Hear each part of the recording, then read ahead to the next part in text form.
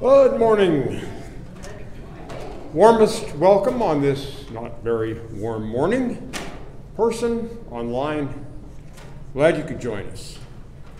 Announcements of note beyond the routine. This very much beyond the routine.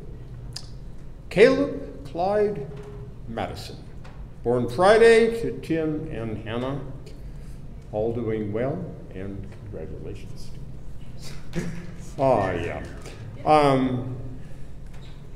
Saturday the 27th, congregational annual meeting, 10 o'clock with a potluck following. Reminder to anyone with a report as soon as possible would be great. Not to forget, hearty thanks to yesterday's great construction crew, 12. We're off to a great start. Psalm 113 begins, praise the Lord. Say it in Hebrew, hallelujah. Praise, O servants of the Lord. Who's that? We're asking to praise him, servants? Well, you think ministry team, trustees and council, musicians, guys who were doing construction here yesterday. That list goes on, and indeed it does go on and on, all the way down to the kids who come up with the children's story.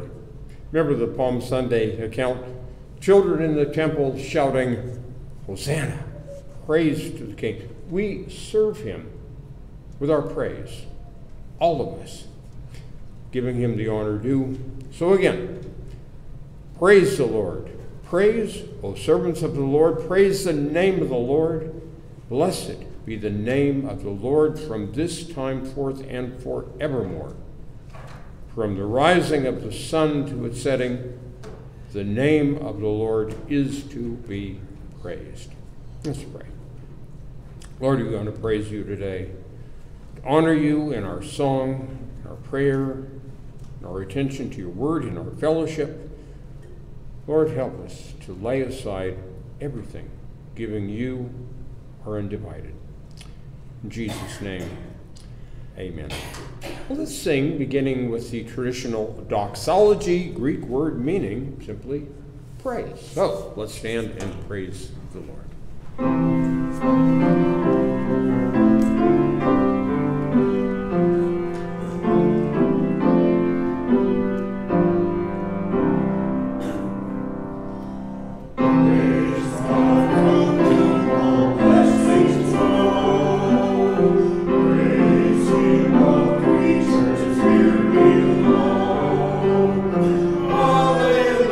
Hallelujah, hallelujah.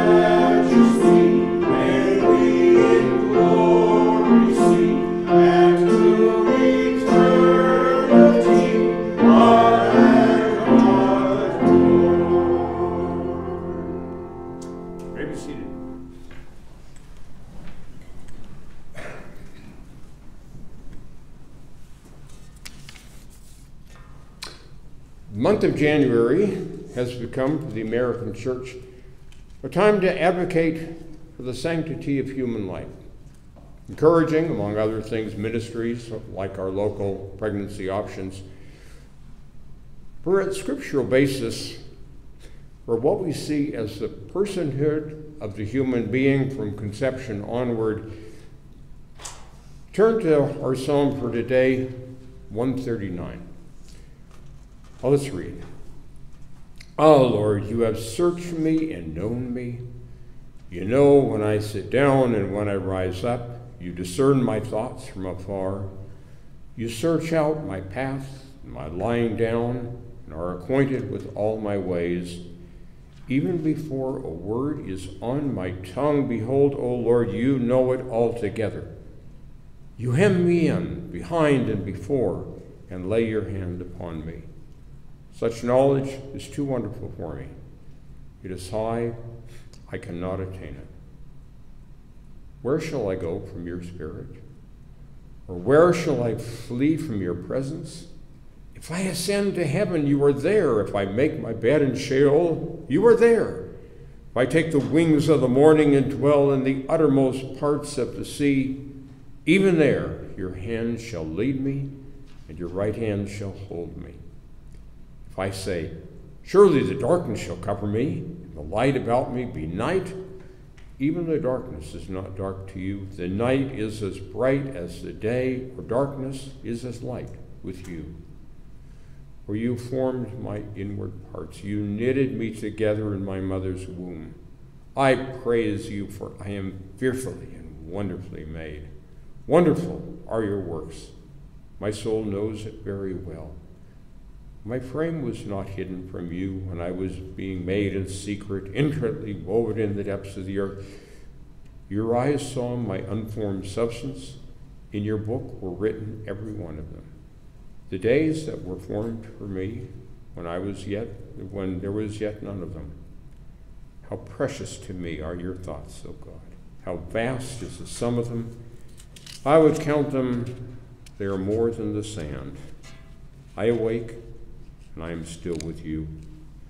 Search me, O God, know my heart. Try me and know my thoughts, and see if there be any grievous way in me, and lead me in the way everlasting. Recalling our opening psalm, it begins with an exhortation to praise. You servants of the Lord, praise him. And then moving beyond exhortation is a prophecy, a promise. From the rising of the sun to its setting, the name of the Lord is to be praised. You can be forgiven for wondering at times if our side isn't losing. Admit it, things can look pretty bleak, pretty hopeless. But our psalm assures us the last chapter doesn't read like that. From the rising of the sun to its setting, the world over, there will be praise. No doubt there, if there's uncertainty, it's us. Will we be in that praising throng? We pray for that when we pray, thy kingdom come. Well, let's pray now, beginning as our Lord taught us. Our Father, who art in heaven, hallowed be thy name. Thy kingdom come, thy will be done, on earth as it is in heaven. Give us this day our daily bread. Forgive us our trespasses, as we forgive those who trespass against us. And lead us not into temptation, but deliver us from evil. For thine is the kingdom, and the power, and the glory, forever and ever. Amen. O Lord, we thank you for the glad certainty of your victory, and that you have made us more than conquerors. However strong the foe, however difficult the battle, however bleak the outlook may seem at times, help us to hang in there, believing your sufficiency and supporting one another. We thank you for the great gift of prayer.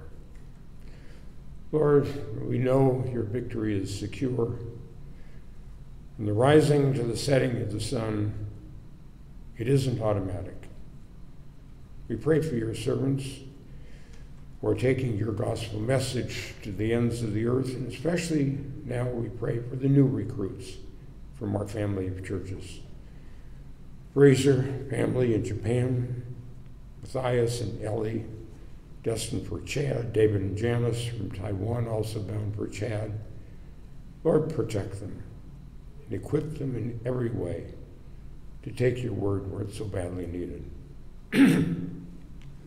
Again, we bring before you the ministry of pregnancy options, so badly needed in a state where fetal life isn't being much respected. Pray that they'll get the support that they need and the encouragement. Lord, work has begun on our building up to code. We thank you that you have opened the way so far in so many ways, and permission from the authorities, finances, volunteer help. Lord, continue to provide.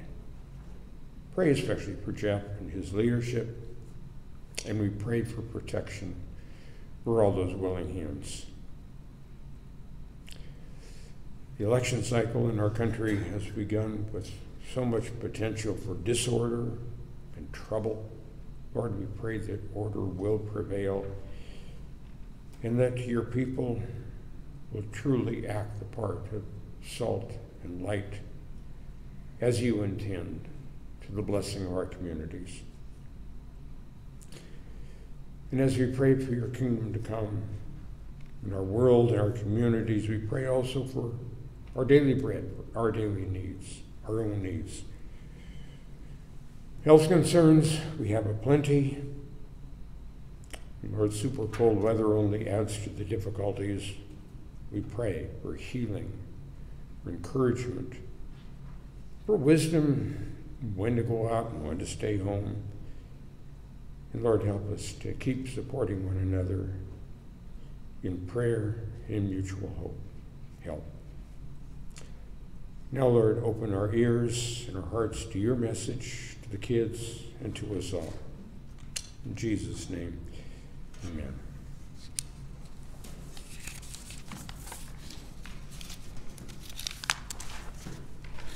Oh, I want the kids to come and join me.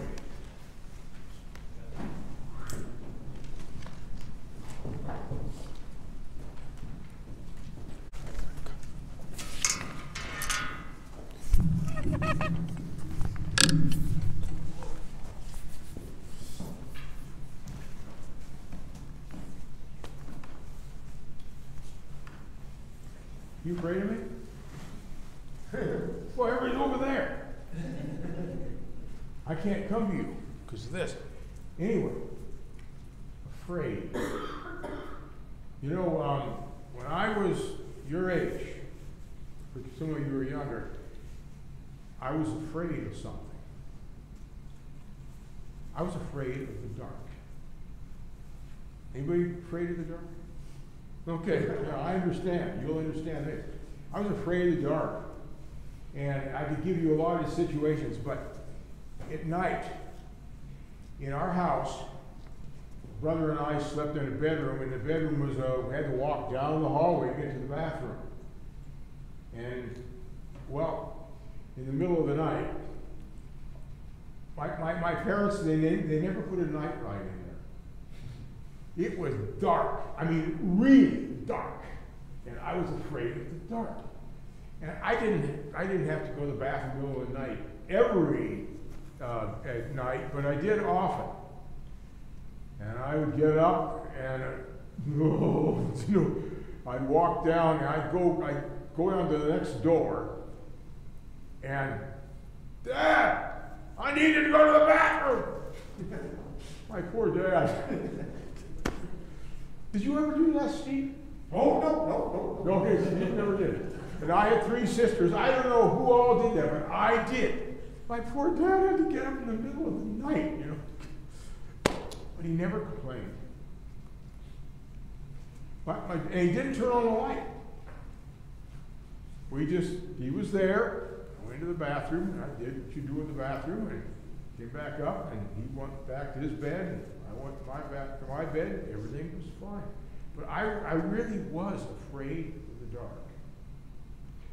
Now, you know, I never, I got over that pretty much, but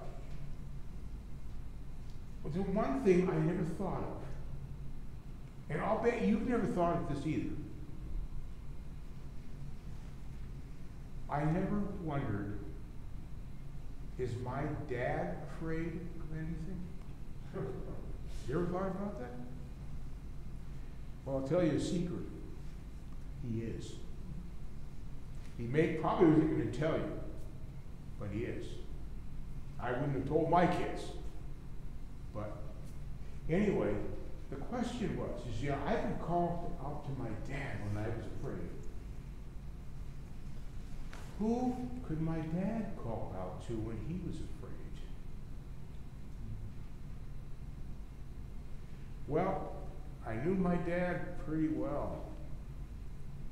And I knew who he called out to when he was afraid. Even though when I was a little kid, I wouldn't have ever thought about fear, but for him, but I know that my dad talked to his Father in heaven.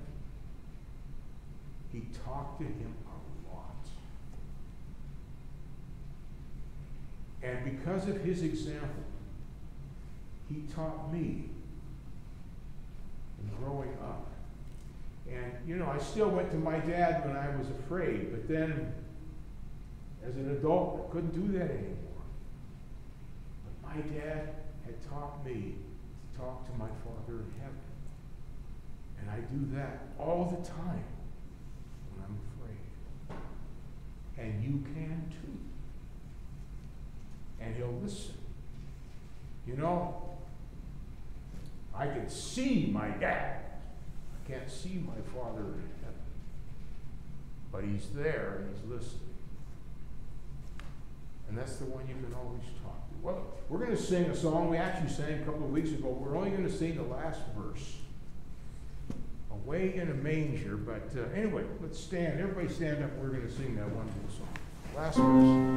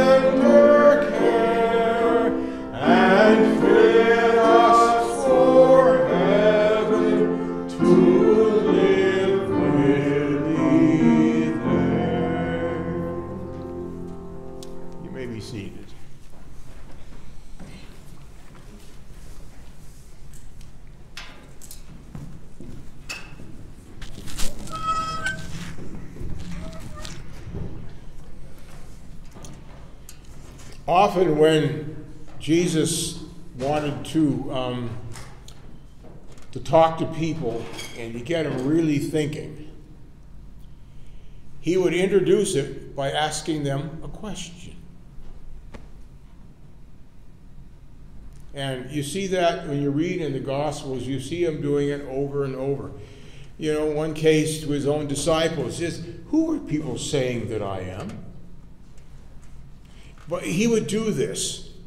And he did it because he asked questions that people had to think about. And often he'd get very negative responses, and at other times just kind of, oh, I don't know. But it made people think. When Philip Yancey, he introduced himself to the Christian world a generation ago, when he wrote a book, it was a bestseller, and the title was simply a question. A question that virtually everybody asks sometime or other. Where is God when it hurts? Where is God when it hurts?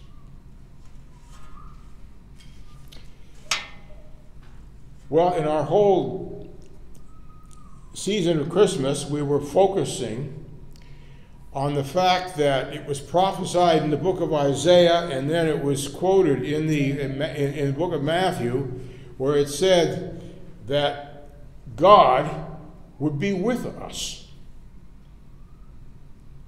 Well, what did that mean? You know, the world we live in is not a very sympathetic world.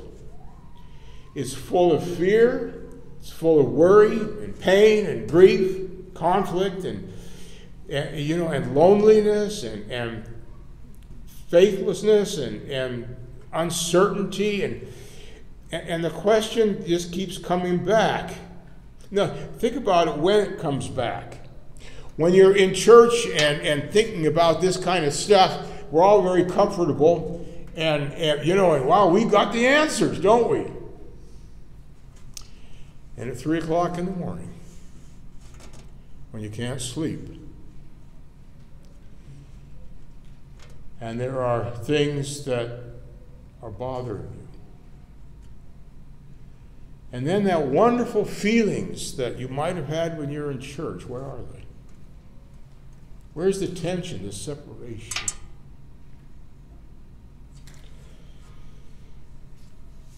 I want to take you this morning to what might seem like an unexpected kind of a source. But I want to talk today, what does it mean when God says, I will be with you? What does that really mean? Mark, the first chapter, it's Mark's Christmas story, which doesn't really tell the Christmas story. The beginning of the gospel of Jesus Christ, the Son of God. As it is written in Isaiah the prophet, behold, I send my messenger before your face, who will prepare your way. The voice of one crying in the wilderness, prepare the way of the Lord, make his paths straight. John appeared baptizing in the wilderness and proclaiming a baptism of repentance for the forgiveness of sins. In all the country of Judea and in all Jerusalem, they were going out to him and were being baptized by him in the river Jordan, confessing their sins. Now John was clothed with camel's hair and wore a leather belt around his waist and ate locusts and wild honey. And he preached, saying, after me comes he who is mightier than I, the strap of whose sandals I'm not worthy to stoop down and untie. I have baptized you with water, but he will baptize you with the Holy Spirit. In those days, Jesus came from Nazareth of Galilee and was baptized by John in the Jordan. And when he came up out of the water, immediately he saw the heavens being torn open and the Spirit descending on him like a dove. And a voice came from heaven, you are my beloved Son. With you I am well pleased. Father, thank you that you have preserved these words for our encouragement. Encourage us today. Amen. I want to share with you just 3 ways in which it is true that God is with us. The first, we celebrate at Christmas that God is with us in his humanity. When Jesus, God's Son, came into this world as a human being. Now I want you to think about, particularly those of us who have had children who are adolescents. There's that peculiar season of adolescence when our adolescent kids are beginning to go through all kinds of emotional chaos. You can't escape it. All kinds of questions, all kinds of stuff. The sort of things that they can't share with their parents, because after all, I mean, I could never have thought about my dad having the sexual thoughts, imagination I had when I was adolescent. You know, that kind of stuff. You know, my parents wouldn't understand that. They'd never. Well, the adolescents going through this. Parents, they were there once. They know what their kid's going through. But their kids aren't going to share it with them because they don't think we'd understand. Why did Jesus, God's Son, why did God become a human being?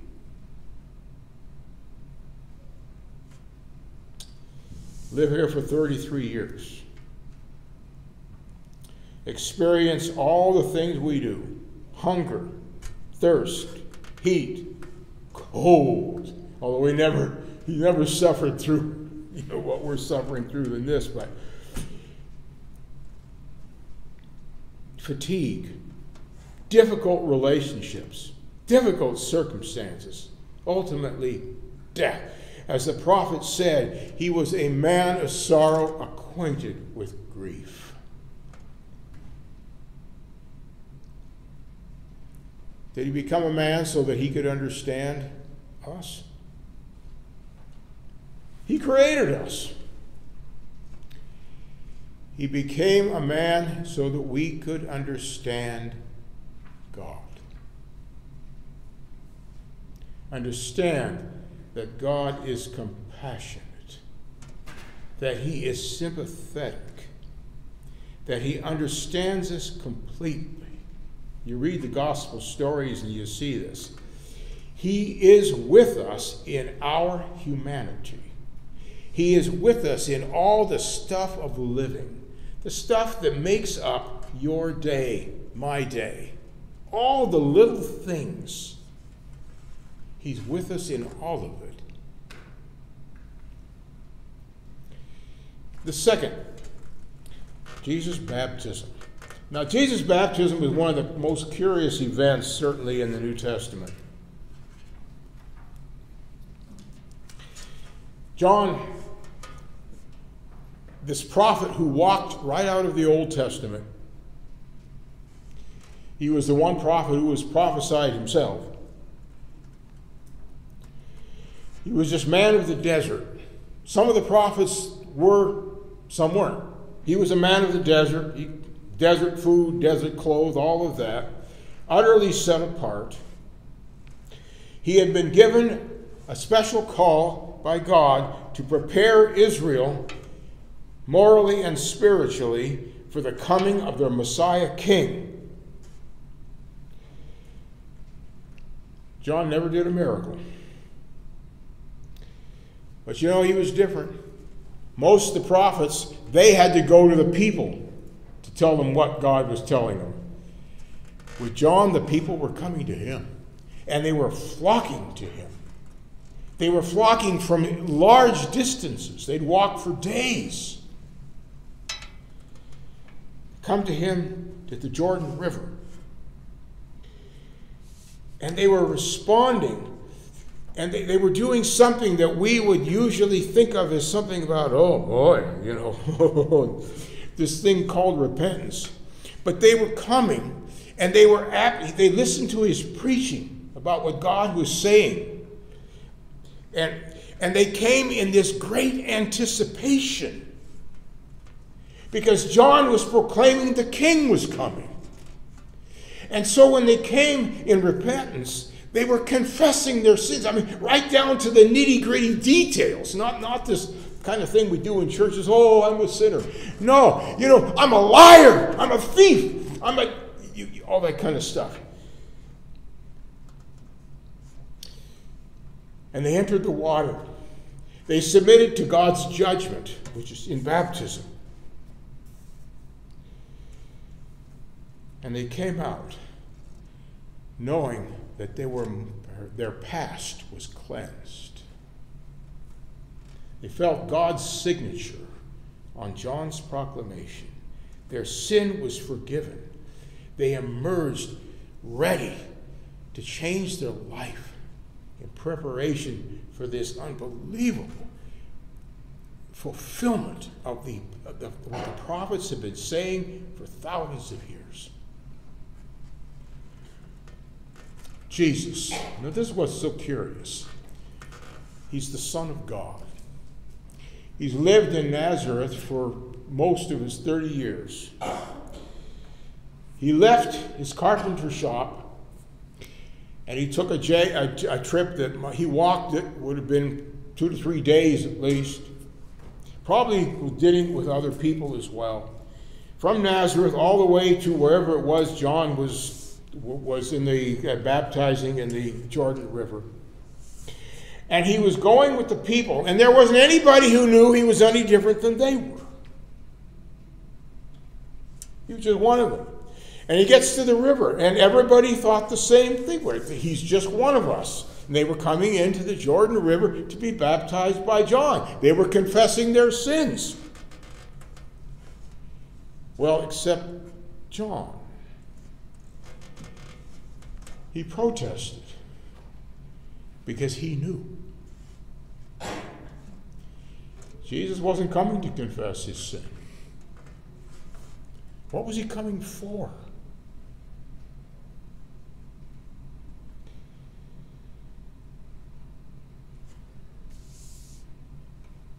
As it said in the prophets, that he was numbered among the transgressors.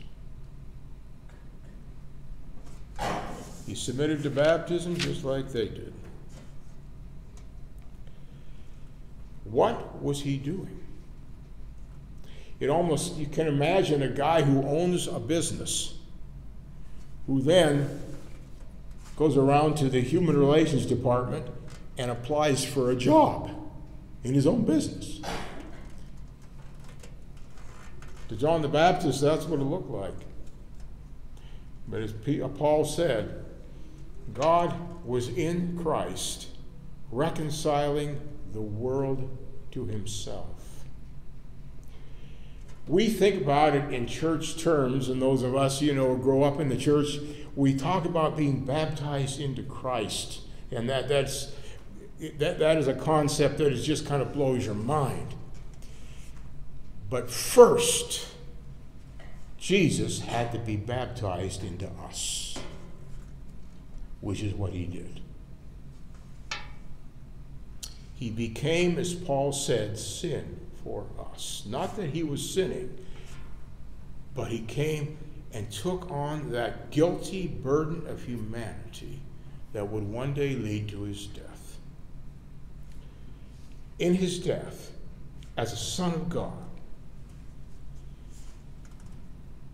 he laid a just basis for his Father to forgive us and welcoming us into his family. Which means that he is with us as we struggle with the sins that we don't admit to anybody, as we struggle with the doubts that we don't admit to anybody, as we struggle with the failures in life we don't like to admit, as we struggle with the times when we're just plain faithless. God is with us in our struggles.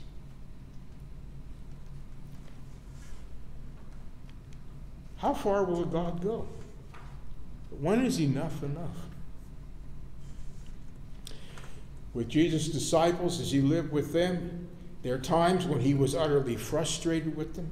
There were times he was angry with them. There were times when he was utterly disappointed. There were times when he was grieving. There was the time that he was abandoned, even denied. And yet, as Paul said, 8th chapter of Romans, said he, talking about God the Father, he who gave up his own Son for us. Nothing will ever separate us from from God's love. Nothing. The only thing we ever have to fear is that we would reject him.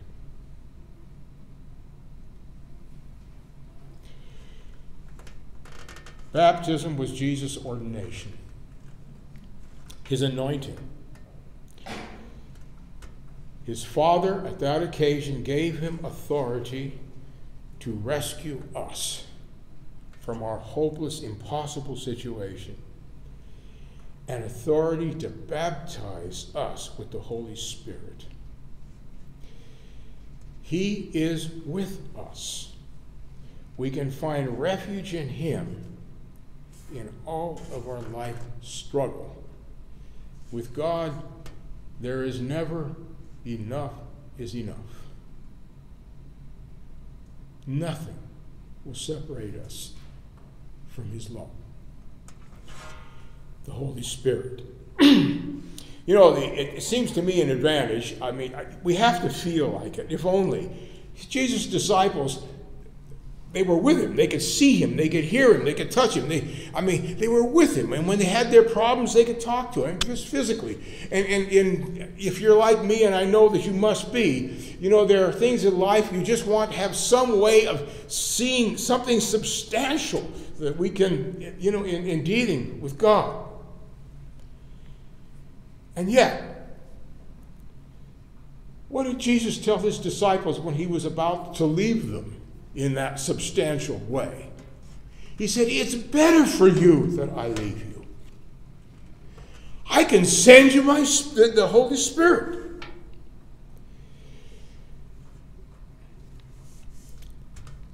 It's kind of like the wind, Jesus said. You can't see it, but you see its results. Jesus' disciples, they say, writing in the New Testament, they write how they learned to discover the Holy Spirit, the Spirit of Christ. They learned to experience his presence in their praying, in their worship, in their ministry, in their spiritual walk. I want you to think about a spiritual walk. As we walk with God, with the Spirit through life, the path that we walk is paved with repentance. What is the Spirit doing? He is enlightening our walk, which we recognize the darkness that we're living in. And we can embrace the light in just all the details of life. To walk in the light. It's a path of repentance. Psalm 119 is an absolutely wonderful psalm to get kind of a feel about what this life is like. As Paul would say, it's a life of putting off the darkness and putting on that glorious light as children of God who have been forgiven. What does the Spirit use to do this? You know, all the way through the Bible, but you see this in the New Testament. God takes what is spiritual and inhabits what is human. And those are the means that he uses to communicate with us. Don't make the mistake of saying, well, the Word of God is spiritual. Well, it is. Because God inhabits human words. Now, they become his words. But words are human. They're the way human beings communicate.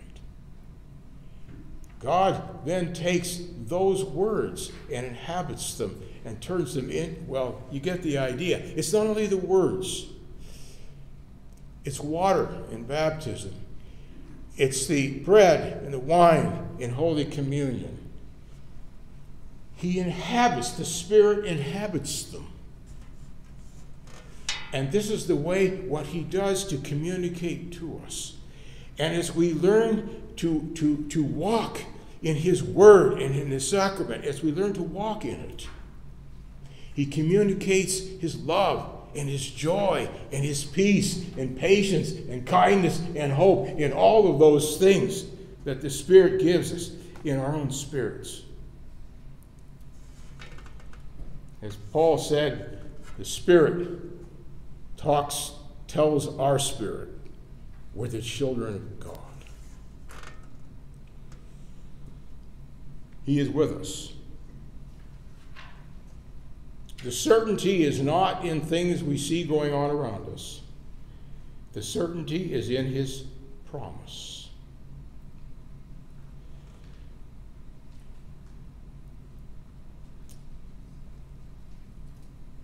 And our theology and our experience begin to hold hands.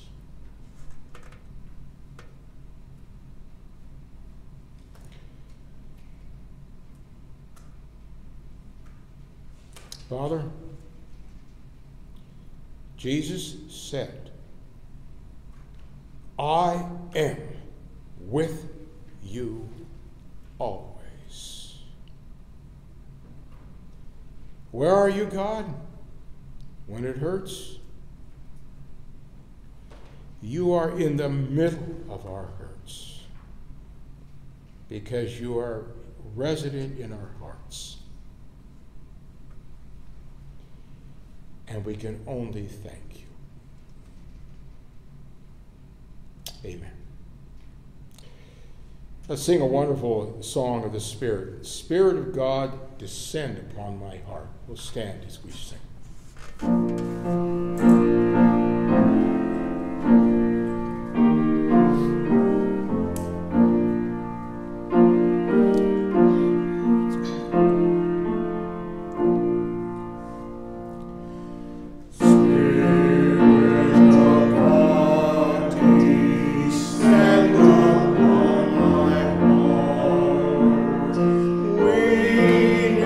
From earth through all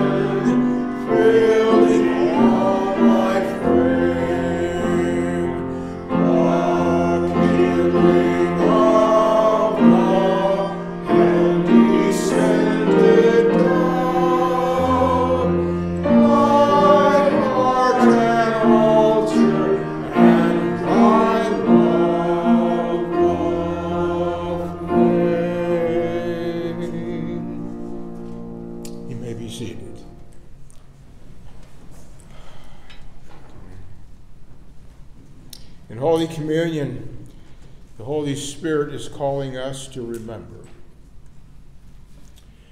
To remember is to recall what happened in the past. In this case, 2,000 years ago when Jesus died on the cross to lay that basis for our forgiveness and reconciliation with his Father. To recall what happened in the past, to bring it into our present, where it can meet us, where our theology and our experience are joined. I've got it. Well, it's the best benediction I could even imagine from the Word of God. Let's stand and receive this. This is a word, again, using human words, but it's the Word of God to you. I will never leave you or forsake. Never. Amen. Sing our doxology.